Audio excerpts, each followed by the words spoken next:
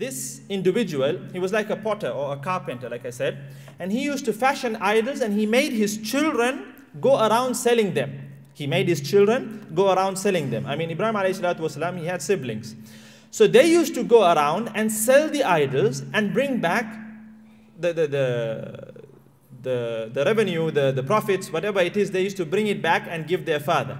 Now Ibrahim alayhi salatu wasalam was also entrusted to go and sell idols. And you know what he used to do? He used to take the idols, go to the marketplace, and he would say, who wants to buy idols that won't harm you or benefit you? Or he used to say, who wants to buy idols that only harm you and not benefit you? This is how he used to market the idols. So nobody would buy from him. And eventually he never ended up selling any of the idols, and every single day his father used to beat him up. Why aren't you selling the idols? Why aren't you selling the idols? So he used this as an opportunity to try and invite his father towards the truth. Allah subhanahu wa ta'ala mentions how diplomatically Ibrahim alayhi salatu wasalam tried to invite his father with a lot of respect, with a lot of kindness. Allah says in the noble Quran, in Surah Maryam, وَاذْكُرْ فِي الْكِتَابِ إِبْرَاهِيمَ إِنَّهُ كَانَ صِدِّيقًا نَبِيًّا. And mention and remember in the book, in the Quran, Ibrahim alayhi salatu wasalam. Verily, إِنَّهُ كَانَ صِدِّيقًا نَبِيًّا. He was a man of truth, and he was a prophet of Allah subhanahu wa ta'ala. إِذْ قَالَ لِأَبِيهِ يَا أَبَتِ لِمَ تَعْبُدُ مَا لَا يَسْمَعُ وَلَا يُبْصِرُ وَلَا يُغْنِهِ عَنْكَ شَيْئًا. And remember when he said to his father, O my beloved father, why do you worship something that cannot hear you, something that cannot benefit you in any way? Why are you worshipping these sticks and stone, right? And then the conversation goes on. Ya abati inni qad ja'ani min al-ilmi ma lam ya'tika fattabi'ni ahdika siratan sawiya. Oh my father, verily there has come to me knowledge.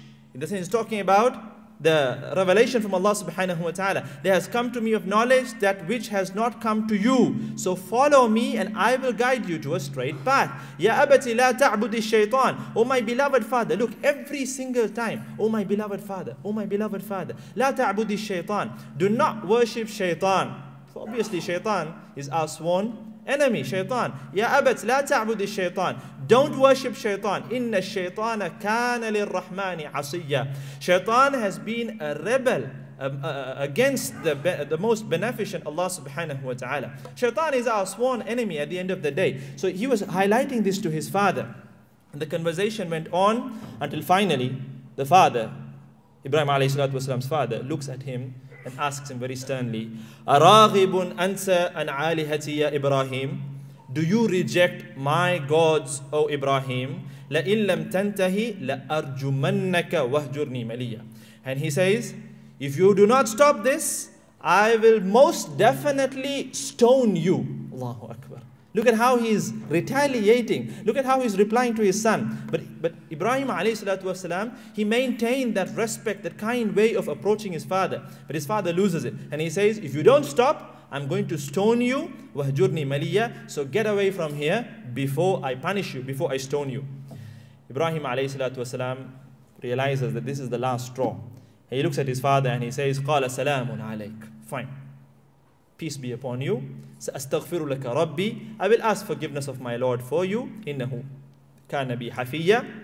Verily, he is unto me the most gracious, Allah subhanahu wa ta'ala. And Ibrahim alayhi salatu wasalam, he leaves.